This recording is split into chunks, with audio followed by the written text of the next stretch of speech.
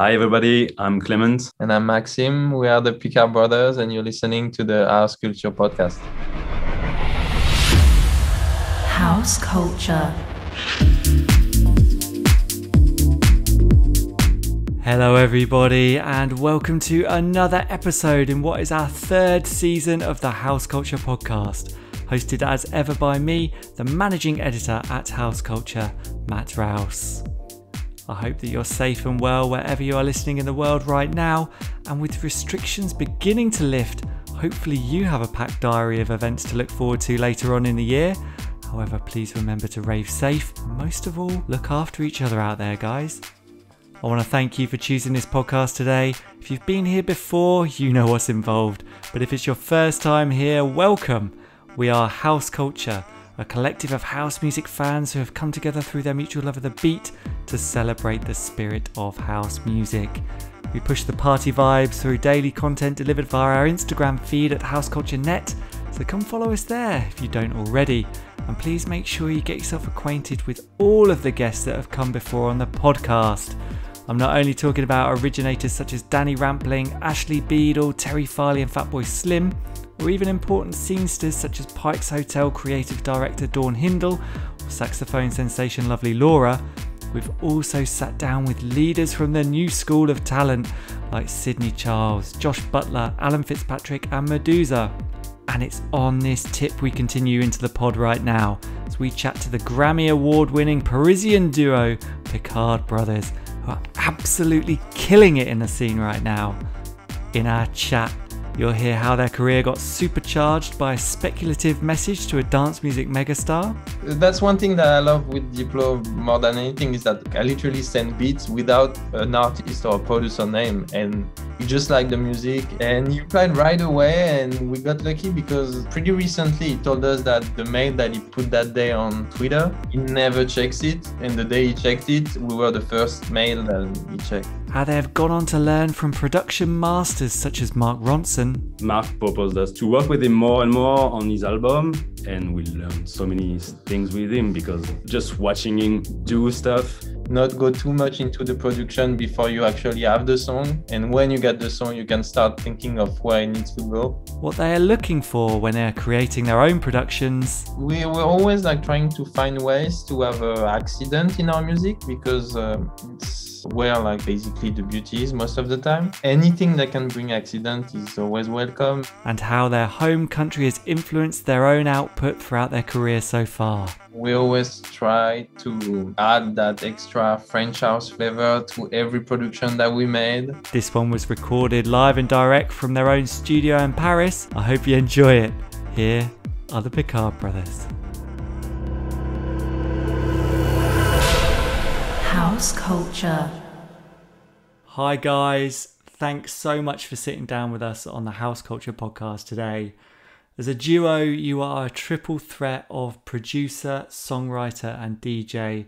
You've worked with the likes of Diplo, Mark Ronson, Beyonce and Madonna, and have already won a Grammy Award for your work with Silk City and Dua Lipa. More recently, you've begun an artist project under your family name of Picard Brothers, and this has seen you make a huge impact with singles like current banger Blessing in This House. However, before we come on to all of that, what we always like to do is start at the beginning and find out, coming from Paris, can you tell us about what kind of music you loved there when you were growing up? So first of all, we actually was born in the town 1 hour away from Paris. Okay. It's called Coulommiers, which is close from Paris, to be honest. But the fact that we were born there was pretty, important in our music career, because it's a countryside. So we had the chance growing up to be able to play instruments, be able to play drums, guitars and everything, make as much noise as we want because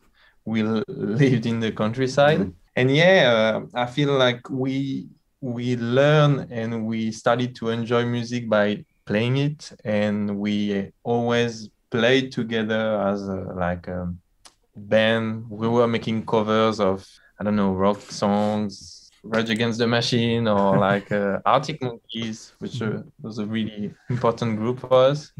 And from there we started to collect a lot of gears in like a spare room that we had in the house, and we started to make some more electronic music. This all happened during like the late 90s, early 2000, where the French house era was really the biggest thing. Yeah. And yeah, that's how we pretty much grew up in this weird mix of house music from France, and which was at the time the biggest pop songs. Basically, we didn't even realize it was house music by then. And playing rock songs as well. And was there, you know, growing up kind of in the countryside, like you mentioned, was there a scene in terms of you going out and experiencing live music anywhere? Were you going clubbing or going to gigs? Or was it all via the radio and TV that you were experiencing music? At that time, I think it was the experience we had with the music was more about radio, because there were like probably 2 clubs, but pretty far away from where we lived. It was like not really like super cool clubs, to be honest. So yeah, it was mostly about like the radio. And as Mike said, at that time, the biggest house tracks were like playing on radio, and everybody, even like the parents and everything, were like listening to this music. So it was like actual pop music. But yeah, it was like more of an experimentation that we made in the second floor of our parents' house, which is basically since 15, probably 20 years now, the same mess we made. All the instruments. Because so our parents are like super happy we're making music, but still there's like tons of gears and guitars and pretty much everything everywhere. We need to clean that sometimes. But I feel radio it was a cool playground. And also video clips late at night where like they were playing the weird stuff. And I think we learned a lot of, like, I remember that's something that I kind of miss these days. Like, you know, when like you were watching like 2 hours of video clips and you didn't know what you're going to see next. And MTV, and like we had a TV channel in France called MCM as well. They were playing the weirdest electronic music, and that's how we like got into it basically. And you've already mentioned things like Arctic Monkeys being very important to your influences. You know, obviously that's completely at odds with kind of where you are now almost. It's interesting to hear that that's been an influence on you. And the late 90s kind of French house, you know, Stardust, Daft Punk, all those types of sounds. You know, what other kind of inspirations did you have when you were making this music initially? Oh, I feel like that's a common from every producer. Like when you kind of start making music, you almost like always start by making rap beats, or like making like a sample rap beats or something. So we pretty much started making rap beats for different rappers in France, which was pretty confidential.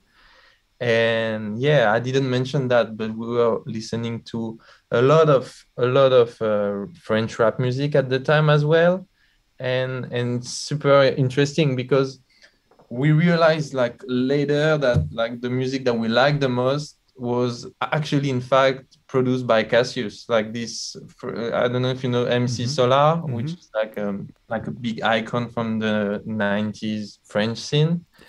And we didn't know back then that it was produced by the Cassius. We even barely know who were the Cassius back then. And yeah, it's interesting to see that all those things that we liked some are connected. And yeah, maybe 10 years later, 15 years later, it's still something that we like as much as back then. Yeah, no, Cassius obviously much missed. Yeah, I didn't even know that either, about that connection between Solar and Cassius. That's quite interesting that you say that. That's mind-blowing. That's nuts. They didn't produce everything, but they executive produced the record.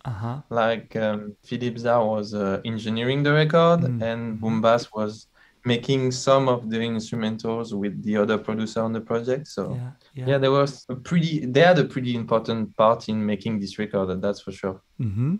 So, you know, you've been making a lot of noise in the countryside in France. You've got to grips with a certain number of instruments. You know, you're messing around, you know, and you've been in bands or whatever. Was there a point where you thought, I want to make a career in music, or was it ever just, let's see where this goes and what happens? Yeah, I think at first it was like this. It was definitely, let's have fun, let's making music with these like loop pedal with that we got and start doing stuff, just making music, like just to play around. And then we discovered like Fruity Loops, and then we start like geeking a little bit in this like new thing for us. And as Max said, we kind of started by making rap beats and working with like super unknown guys from the area. And then I'm not saying that disrespectfully, it was just super confidential. And then we kind of like meet other people.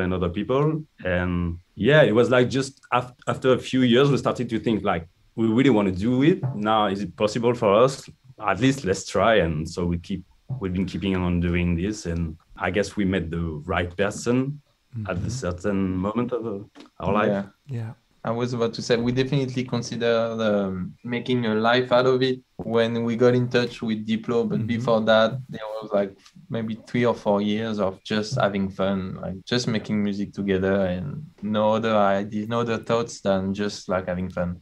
Yeah. So talk to me about the Diplo connection. I have read how it's kind of happened, but I want to hear the story from you guys. Is it just, was it as simple as responding to a tweet? Take us through what happened. Yeah, it's super still mind-blowing for us till this day, because we basically got in touch with him one day because he put on as a tweet on his Twitter page his email address, asking for DJs to send tracks for his actual DJ sets. And we were already fans of his production. Back then, he already had Paper Planes, and I think it was just right after Upon the Floor and the first Major Lazer album. So very, like, we always felt like this album was a breakthrough.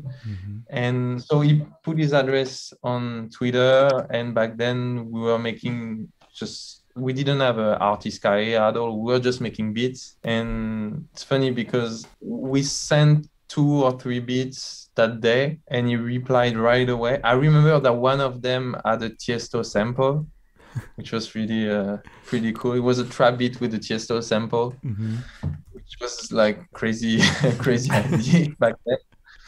And he replied right away, and we got lucky because he was playing in Paris the week after. So we literally, after I sent that mail, we saw him like 5 days later or something like that.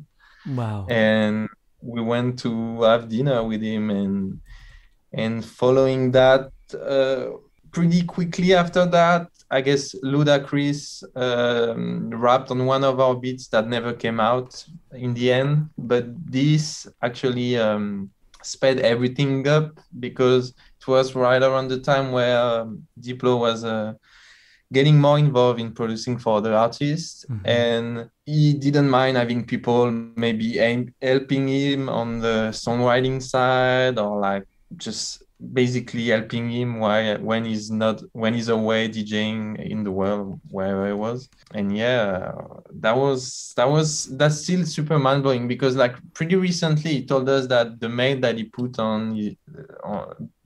that day on Twitter, he never checks it, and the day he checked it, we were the first mail that he checked. So wow. Yeah, it was a big step up for this time. That's crazy. And have you still got those beats that you sent him? Have you listened to them recently? What are your thoughts on them now? I checked them. One of them is pretty good too. Like, I'm not bragging, but one of them is still pretty current sounding. Like I was but that's one thing that I love with Diplo more than anything, is that you have to picture that he was already a massive big star, and we didn't have a name back then. Like I literally sent beats without an artist or a producer name, and he just liked the music and he replied to it. Like it's just like there's few people that just only listen to music, and he's definitely one of them. Yeah. And so you're face to face with someone obviously that you're already a fan of, because you've been sending him some beats already. Did you feel like that this was a real turning point, or were you still kind of fans at this point? Oh, that was awful. We were way too stressed, way too bad in English. It was nice though. Yeah. It's not his fault, but we were way too stressed to make that moment a pleasant moment. But he didn't care. I think he understood the situation, and as I told you, that ludicrous song literally like forced everything to happen basically. And yeah, back then I was a sound engineer. Clem had another work as well, and we kept doing that and sending like 20 beats a week to Diplo. And eventually we like started to get into that zone where we were going to LA, making songs with him, staying for a month and like going back and forth in between Los Angeles and Paris. And since then, we basically never stopped doing that. Wow. And yeah, I suppose just that kind of just naturally evolving suddenly when you look to where you were in the middle of that and look to where you started, it's suddenly like, wow, we've come such a long way, but it's so natural to get there, I suppose. Yeah, it was a crazy period because like we were literally going to LA and like Clem was working in like the medical. I was like a physical therapist at the time. And he was working with like he was literally like from a day to another, like taking care of people that was burned, like third-degree burn. Then 2 weeks later, we were in the studio with like whatever Snoop Dogg or like it was just like insane for us. First time in LA, seeing all the people. Wow, what a first way to experience LA as well. Sometimes to achieve some like having big cuts with big names and all this Grammy situation and stuff. That is like crazy for us still, but it took some years to get there. So it was not like too fast to right away, like going from this small town in France where we're playing rock in our garage basically to Grammy Awards and stuff. Mm-hmm. So I guess it was okay. We managed to look at this pretty peacefully and like, to enjoy that. Yeah, like, you know, step by step along the way. Exactly. Yeah. And, you know, obviously after, you know, you've worked with Diplo, and I'm thinking as well, you've worked with other major artists, including like Mark Ronson. You know, you co-wrote a lot of his last album. Someone like him, take us through that kind of first meeting and how that happened as well. Obviously, you know, there are levels of talent and he's really up there in terms of a producer as well as an artist. You know, how did that feel for you guys getting in the studio with him, and what did you learn, and how did all that happen? First of all, we were obviously big fan of him, like big fans of him since like years and years. So the day we knew we were going to the studio to meet him and to work with him, at the time he was to work on the 60 project. So that was like him and Diplo. And it was a big day for us. And we were like, okay, let's get ready to do something good today. Yeah, we need to nail it. And it was super important for us, obviously. Mm-hmm. And to be honest, he was like super cool with us. The vibe was really, really cool. So it wasn't like difficult at all. Plus, we got lucky enough to, I guess, this day being like good enough that it didn't throw us away from the studio.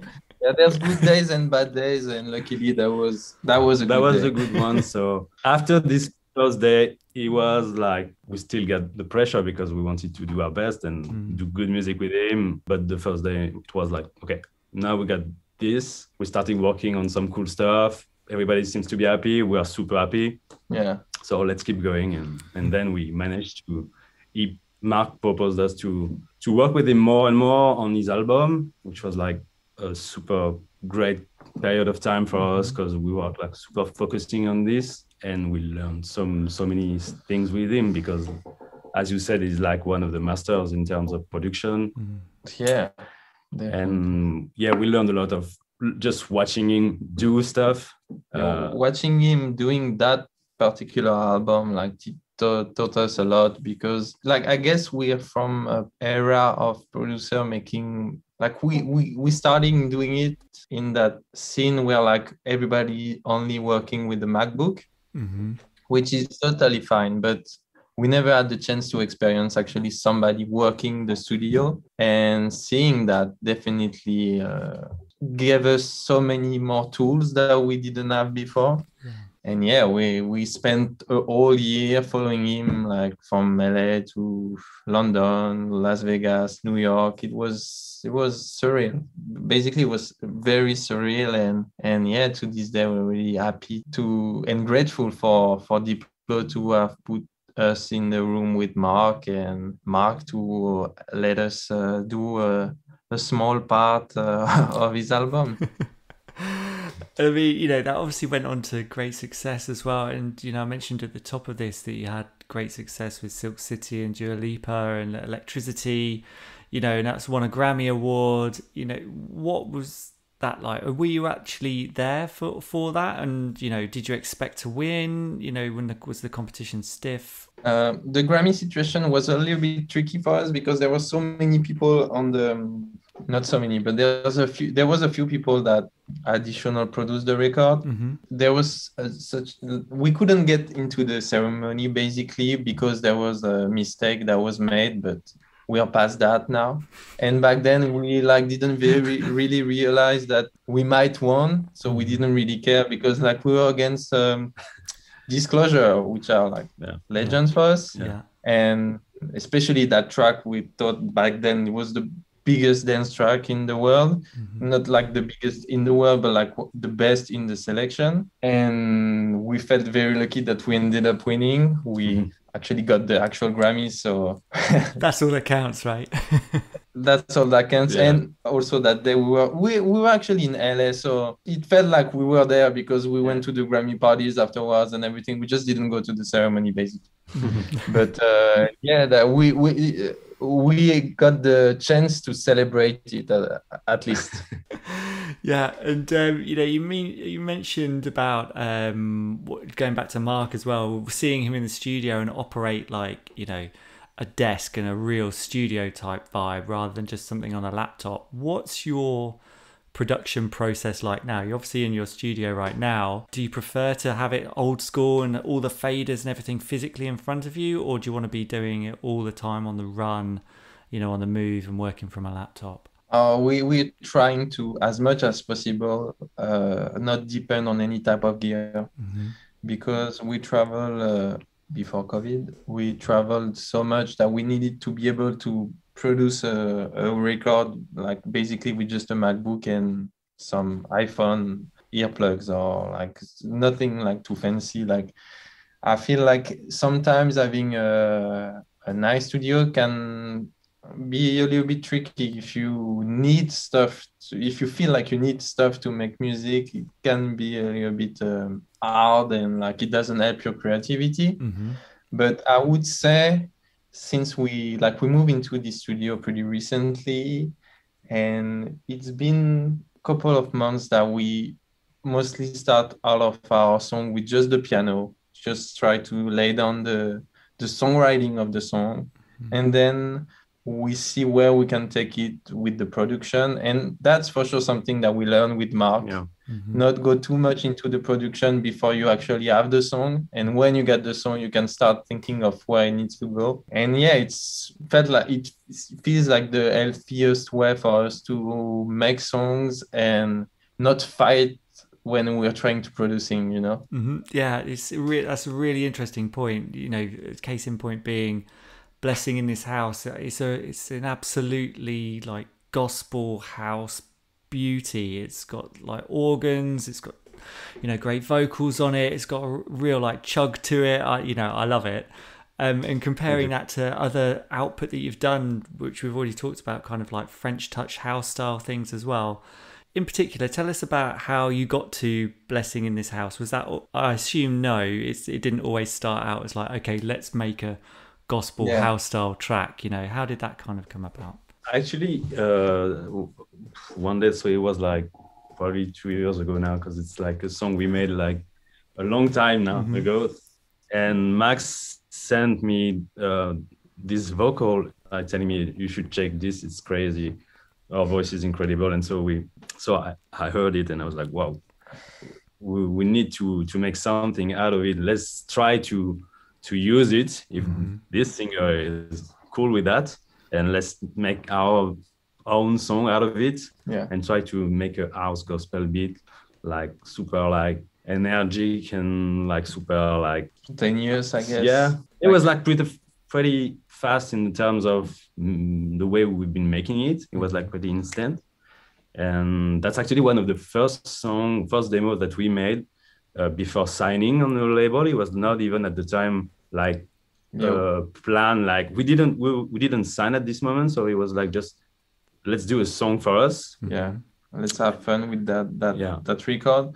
Yeah, we found that record just like scrolling. We are big fans of vocals that are like as this tone. Like we're a big fan of gospel vocals, and we're always on the hunt for it. And I one day spent like 2-3 hours on Spotify and YouTube trying to find like that one golden song that never been used before.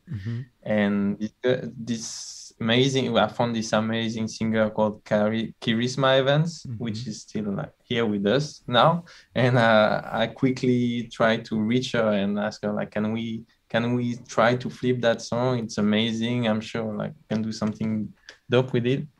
And I started to chop it up, and Clem made that amazing bass line that you can hear on the drop. And it was pretty like quick. And that's basically, as Clem said, the track that got us into our label. Like when we played that, they were like, okay, let's do it. We want to work with you guys. And that was 2 years ago, but now we're happy it's out and it's doing how it's doing.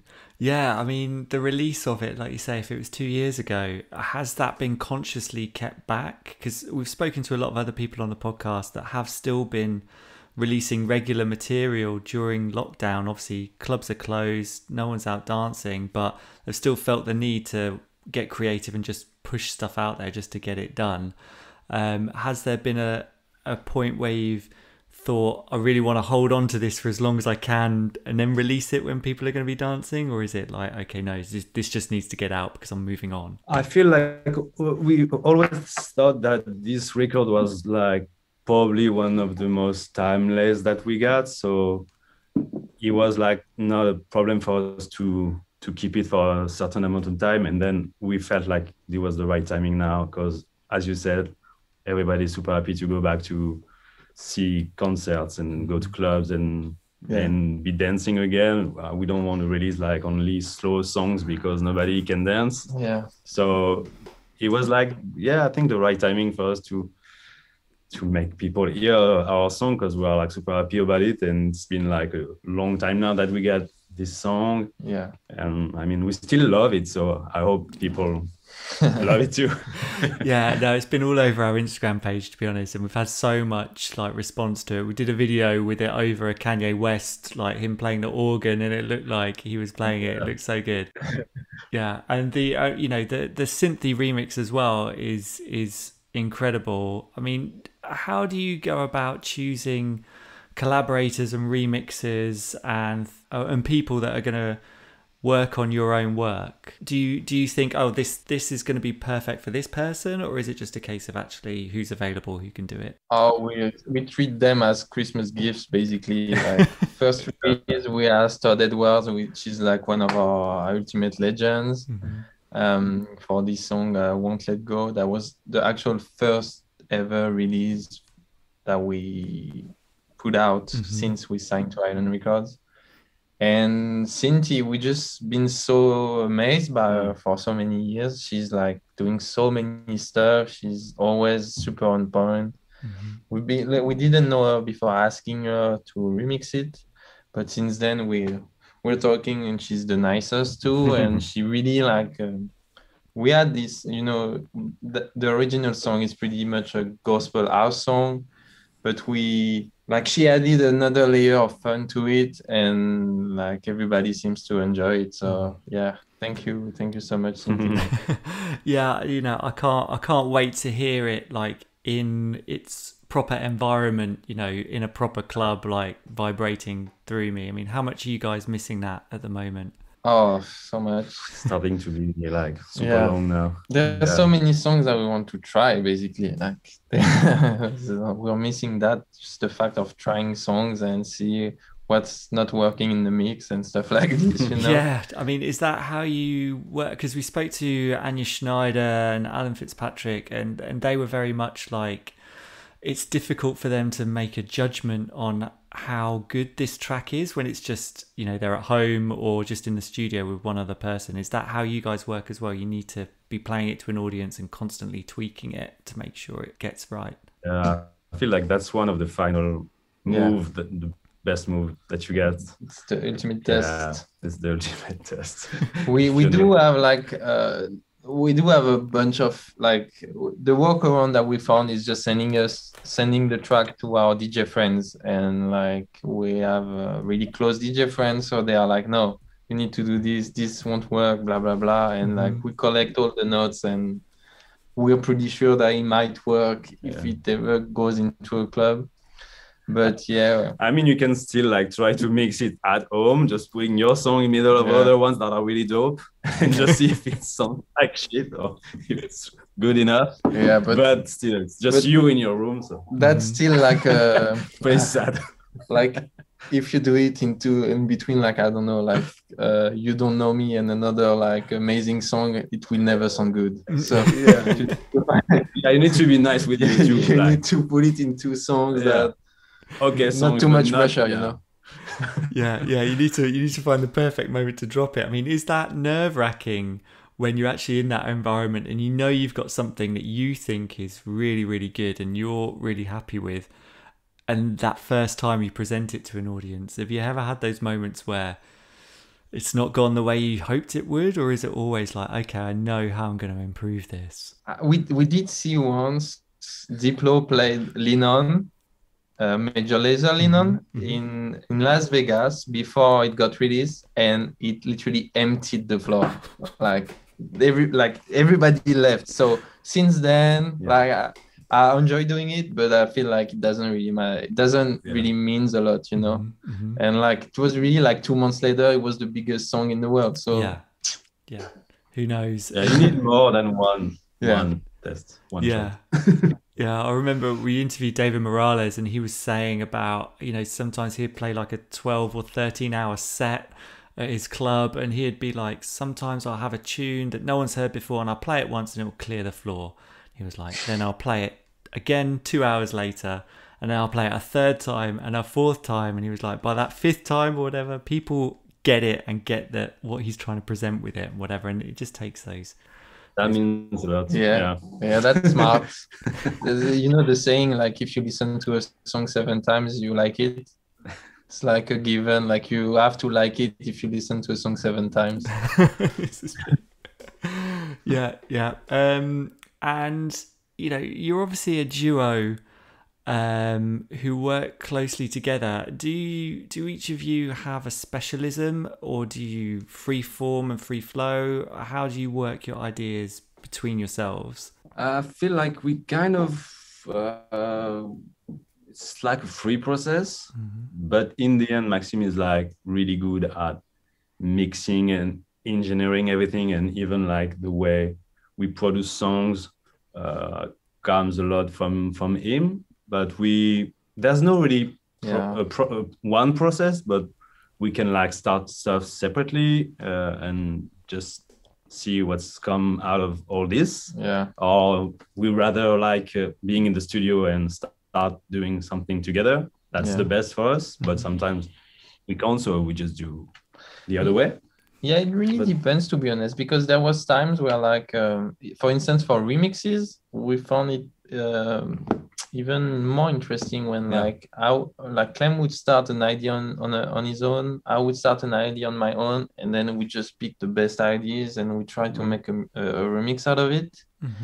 And for remixes, and sometimes we mix like really the final result is like a proper mix of 2 or 3 ideas. You know, it brings like we're always like trying to find ways to have an accident in our music, because it's where like basically the beauty is most of the time, and anything that can bring accident is always welcome. And this is one of the ways that we found to, like, you know, there's like stuff that your brain wouldn't connect, but if you're like trying like stuff like this, like you would make ideas that you would have never thought before.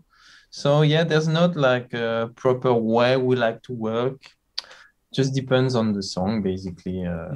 For our stuff, for our album, we are like it's a mix of house music and more like songs. And there's stuff that we started with the piano, build the whole song out of it, and then just sample like 2 seconds of it. So just like we just let the song like we try to serve the song more than just make I don't know, like trying to reach how do you say that, check boxes, like right? like a formula. Exactly. Yeah. And it's funny because sometimes, and it happened with our next release, we're like stuck on something and we try again and again and again. And usually we don't do that because at some point we said, okay, this is just not working, so let's go on something else. But we were like coming back over and over a vocal that we got that we really loved.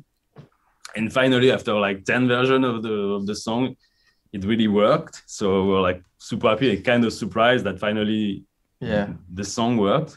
But yeah, it's another way of making music that we never really experienced to do that. Yeah. Like 10 times in a row. There's sometimes, sometimes it's really easy and sometimes it's just... that you have to go into another song, but there's stuff that needs to be used somehow later.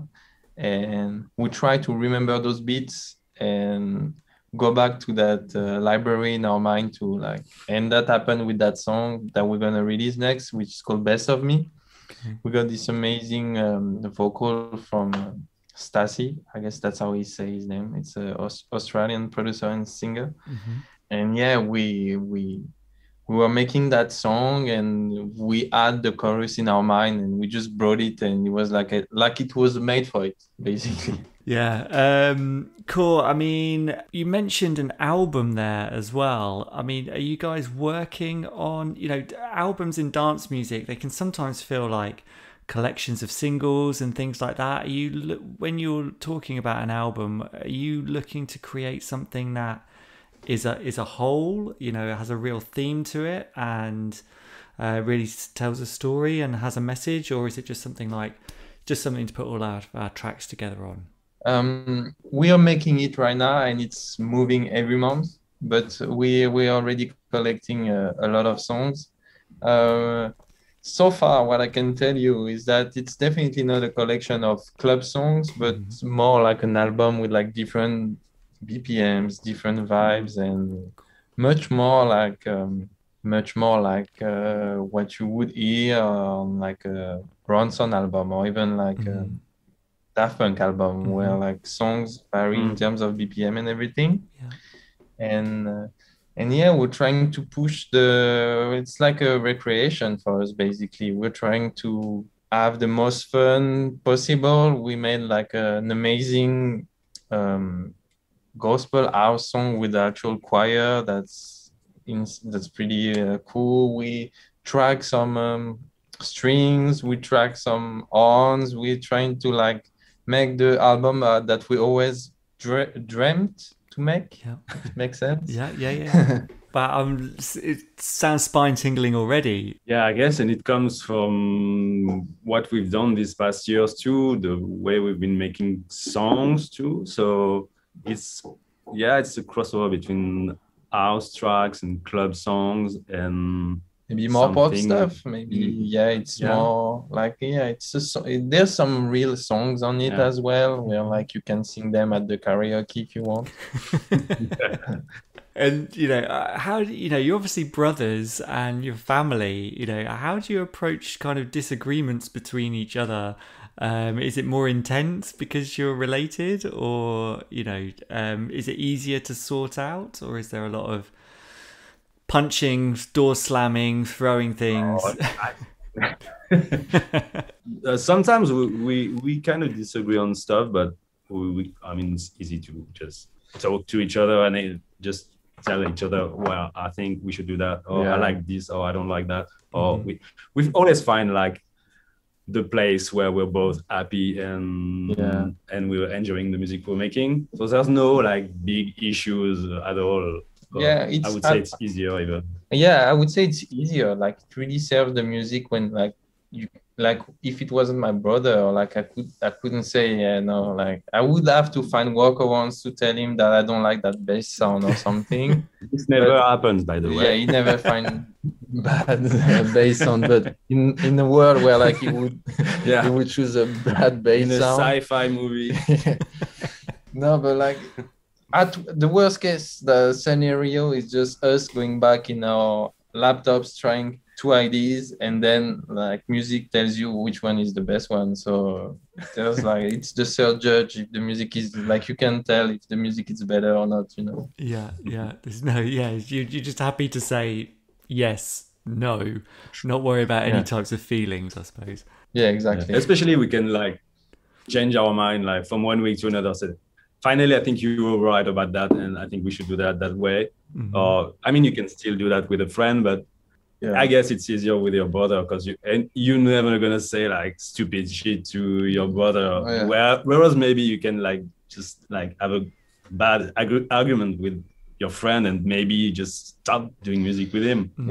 I mean, it's gonna be my brother forever, so we have to get along. Absolutely. You have to look, you know, you're not worried about bruising egos or anything like that because you completely understand each other. I suppose working with people in a studio environment, you've got to quickly suss out, you know, how to give them those constructive criticisms and whatever, and really massage some egos here and there. That's something that we have a hard way to balance whenever we go to LA for like songwriting sessions, because the way we talk to each other doesn't really let room for common ground, you know. It's like either that idea or that idea, but we are not trying to please both of them. And sometimes we're in sessions, you know, you have to kind of go like I'm missing the actual expression, but you have to have a step towards the other guy who you're working with and meet in the middle. Exactly.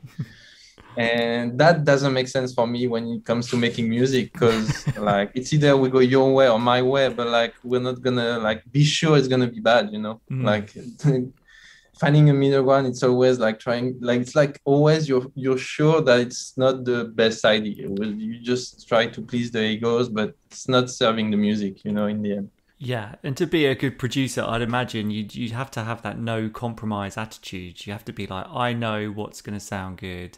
This is what it should be, and not be afraid to say that. Yeah, I mean, it's not as I'm not sure I'm right, but I'd rather go full your way than just dim down my idea to, you know, like there's no place for, I guess, putting water in your wine when it comes to making music, you know.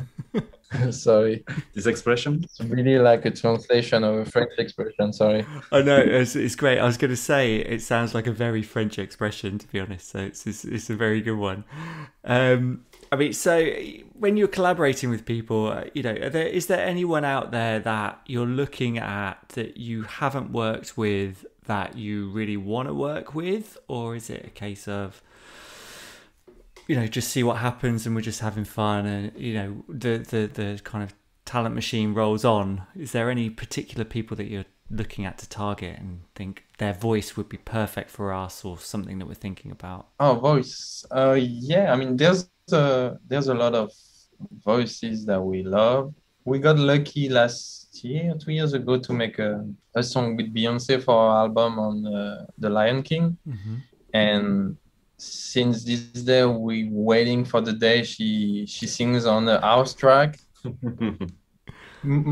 Probably it's not gonna be our track, but I still want to hear that. And yeah, we're more attached to amazing voices, you know, like I would say maybe Shaka Khan is like the ultimate one, or Jocelyn Brown, or people like this. I would die to make a track with them. And yeah, there's also so many producers that we obviously it's Daft Punk, but like a dream, you know. And like there's a new producer in the LA scene who produced for Silk Sonic. It's like an actual songwriter producer called D-Mile. He's amazing, and like we're really impressed by everything that he produced. But that's on the producing side, you know.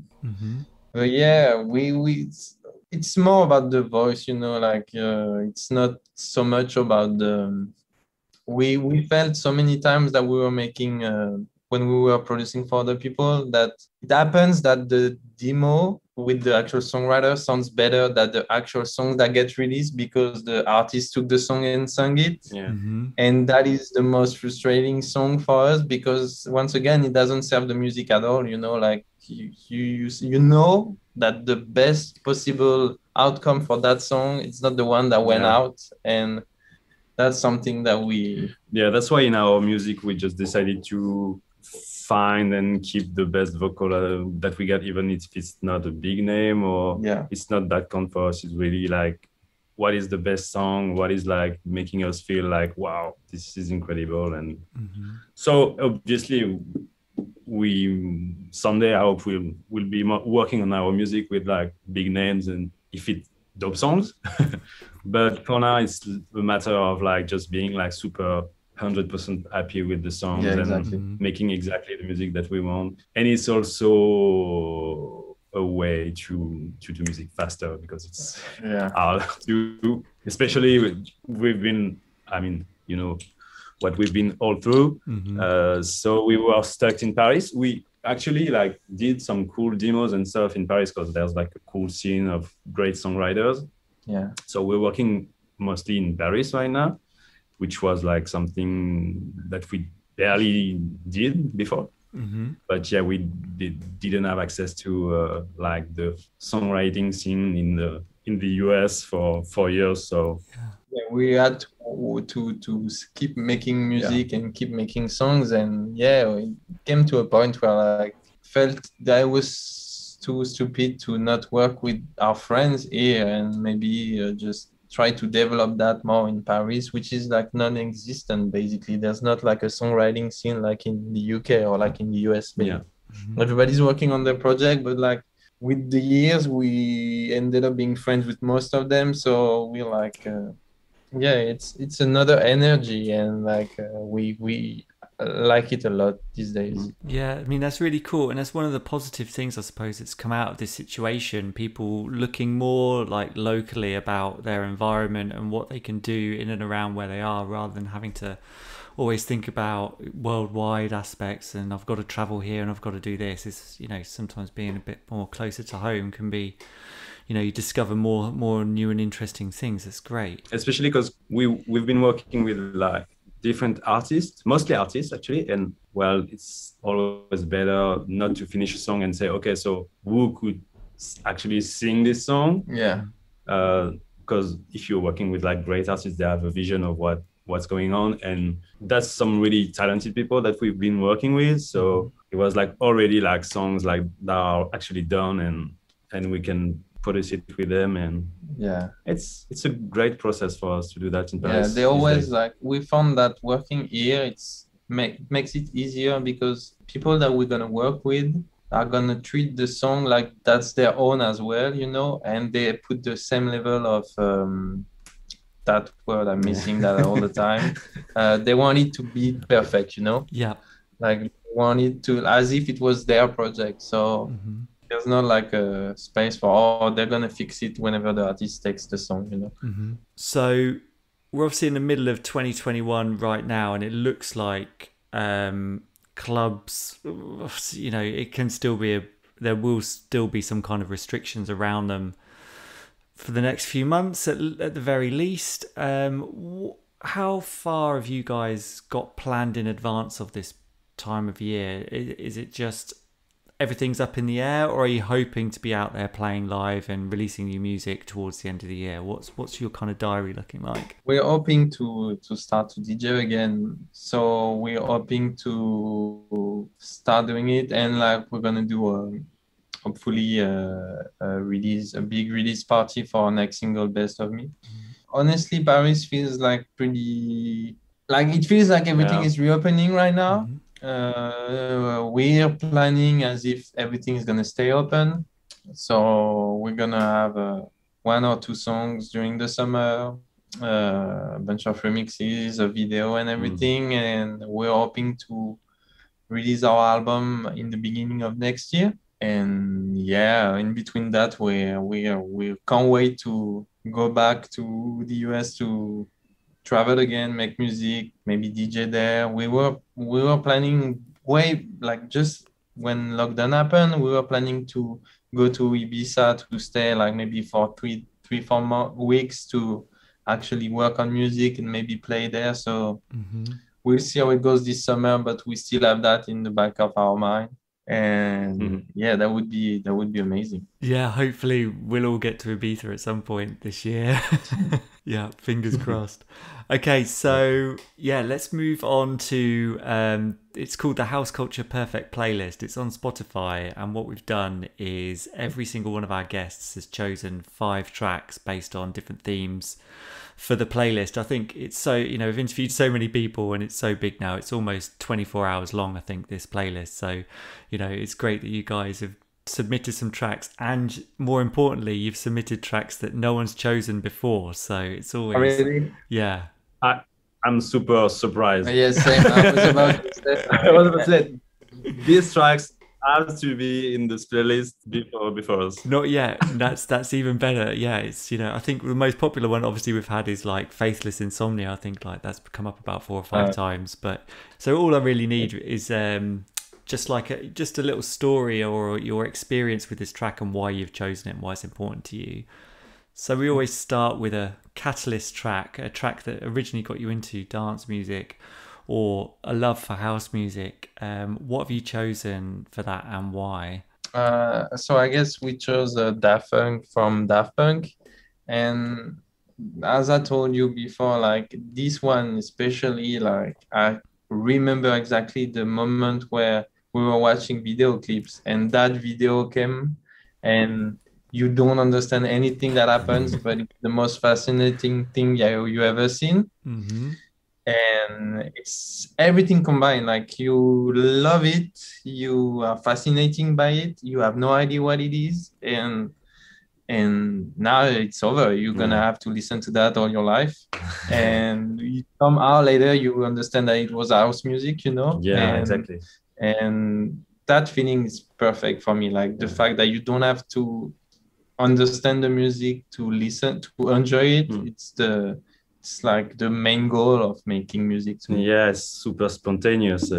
If you hear it, if you hear it, you're gonna sing it all day. I mean, it's gonna stay in your mind forever because it's the perfect loop and it's like it's the perfect thing. It's like super like spontaneous, like I don't know if you said that, but immediate, like right away, right in your face, in a good way. And the structure is so free too. Like it's like every 8 bars there's a new element, and then it switches completely with the TB303 at the end. It's like you guys won. It's the perfect song. plus, I feel at this time radio in France were playing this type of music for some reason. Like, I mean, on regular or like. Big radios, like not like house oriented radios, and like our parents or everybody knew that song. Yeah, like you say, it's interesting you call out the video as well. That video, I remember seeing that on MTV and just being like, what is this? And then just the music, and even now, like it's one of the only tracks that like so many people could just ID just from the just the beats. Just that. Iconic. Amazing. So let's go on to a floor filler, a track that, you'll just whack on and you'll always have to run to the dance floor. What have you chosen here? This is probably another surprising one that's not in here already, but I'm so pleased that it now is. So tell us what it is. I guess we chose Armin van der Den featuring Dwayne Arden, You Don't Know Me.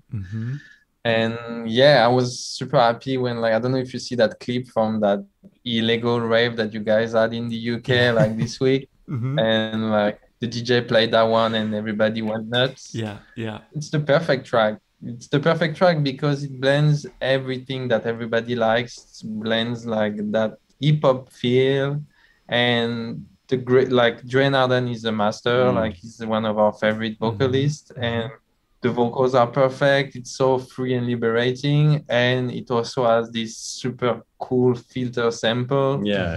And it's like we love Armand Van Helden music too. It's like super, like that's what we try to put in our music too, some kind of sample feel. Even if there's no sample, we always try to have this type of texture in our music, and I guess it comes a lot from this type of musicians. And a sunsetter. So we kind of talked about Ibiza. This is always a track that you can think of that would just soundtrack that perfect sunset for you. What have you chosen there? We chose, Alan. Okay, so basically, Alan Brax had a side project with Romuald, which is like a Parisian like singer who actually worked later on with Justice on a lot of songs. So they had this side project called The Paradise, and the track is called In Love With You. And it's like, I guess it's around 110 BPM-ish, something like that. And it's amazing. It's a beautiful track, and it grows. There's like a choir at the beginning, and it grows. It feels like the perfect track to play on a beach somewhere super late when like the sun is setting or rising. It doesn't even matter at this time. It works both times. It was both, Brilliant. And a tearjerker as well. What's the tearjerker for you? We put Robin Dancing on My Own, because I think this track is literally not underrated, but like it should be credited more, because it's the beginning of a pop era from that song, and it's also like setting the marks of this. I don't know, like, there's like a melancholy to it, but it's still super euphoric. And I never listened to it without listening it to the end. And I feel like Robin is the master. Like she literally gave birth to that sound that has been reproduced so many times right after that, both in the house scene and both in the pop scene. And that's like the most euphoric song and saddest song ever. And like you still are happy to listen to it, but it's still super, super sad. And I don't know, it's like it's a really important song for me, I guess. You've nailed it. Like a euphoric melancholy. It's like it shouldn't work together. Exactly. There's nothing else that really quite sounds like that, I don't think. It's really good. Cool. And okay, so it's the last tune. It's the end of the night. The crowd are asking for one more. What do you play? We hesitated a bunch for that one, but in the end we put Jasper Street Company, and with that song Praising His Name, which is a proper gospel house song, and the choir is perfect. Everything's so good. The chords are amazing. And we basically play it every time. Every session we play. Like could be the last one or one of those two. We're definitely gonna play it at some point. That one is always like it puts everybody in the best mood possible. It's like so uplifting and so positive. One of our favorite songs ever, I guess. It's got a lot of soul to it. It's Okay, and so one final question before this is all over. We always ask our guests, we are House Culture. This is the House Culture podcast, and you guys are now an intrinsic part of House Culture, of the whole scene, whether you're producing hit records, working with major artists, or, DJing anywhere in the world coming soon. When you look back on what you've achieved so far, where do you think you fit into the culture of the scene, and what has it brought you in your life and your career? It's an interesting question. I feel like from the very first day we were starting to produce for other people, we always try to add that extra French house flavor to every production that we made. And it only came right when after making all those records for Diplo, Mark and everything, and learned so many stuff, that we felt like, that was the time for us. That's the time for us to add our little stuff to it and twist it and make it our own. And what that brought to us is so many good memories. Like we love producing songs in the studio. We love being around like people and artists that we love, but we have the most fun playing DJ sets together. And it's always like it never feels like a job basically every time we do it. And it's pretty cliche to say that, but being in the studio so much for the past years, every time we went to have some gigs, it always felt like, oh, that's the fresh air. Yeah. Like you can see the sun, you can see people having fun. We got the biggest respect for all this French house era, and we really want to do something that is related to it, but we really want to bring something on the table too, like making it like a new type of sound. And yeah, I guess that's our main goal, and enjoying and making people dance. And obviously this is, as Max said, we're like super happy that everybody is going to come out and everything is going to reopen, because I guess the funniest part is right in front of us. So it's cool to make songs, but like it's cooler to see people dance to it. That's the part that we missed, really. I mean, that's a brilliant final thought to end on, with a positive note that we're all going to be out there experiencing that live music again soon. So we hope to catch you out there wherever and whenever you might be. Thank you so much. Thanks a lot. Thank you, Matt. Thanks for having us. Have a nice day. Bye. Bye-bye. House culture. Wow. I love that one, especially hearing about that first meeting with Diplo. Believe me, coming face to face with your heroes can sometimes be an intense experience. I hope you enjoyed that chat as well. I really felt like I was talking to two genuine superstars of the future. I cannot wait to see what they achieve under their own name. The brothers also submitted some stellar choices to our playlist, which you can find on Spotify by searching for House Culture Perfect Playlist. You heard us talk about the incredible synthy remix of Blessing in This House, so I had to add that one as well. And it's fantastic that Daft Punk have finally arrived to the party. You heard us talk about it. If you've not seen that Spike Jonze directed music video for Daft Punk, you need to go and check it out after you've subscribed to the playlist, obviously.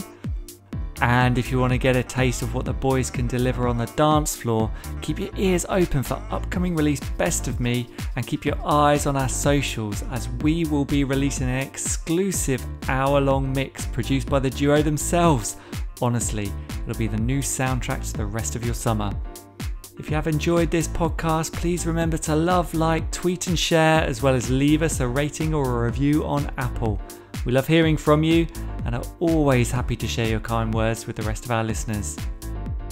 This time around, I'm giving a huge shout out to the person who goes by the name of Lulu London, who got in touch on Instagram to say that they thought our special Glastonbury episode with Malcolm Haynes was wicked. Well, Lou, I'm ecstatic you enjoyed it, and I hope you're now getting stuck into all of our previous episodes. And if you want to join our party at House Culture, please hit up our Instagram feed at HouseCultureNet or follow the hashtag #TrueHouseCulture. It's a massive community that will not only keep you up to date with news on the podcast, but also connect you with other beat lovers from across the world. And finally, if you want to get in touch with me, Matt Rouse, you can do it directly on Instagram at DJ Matt Rouse. Thanks for listening, stay safe, and see you next time. House culture.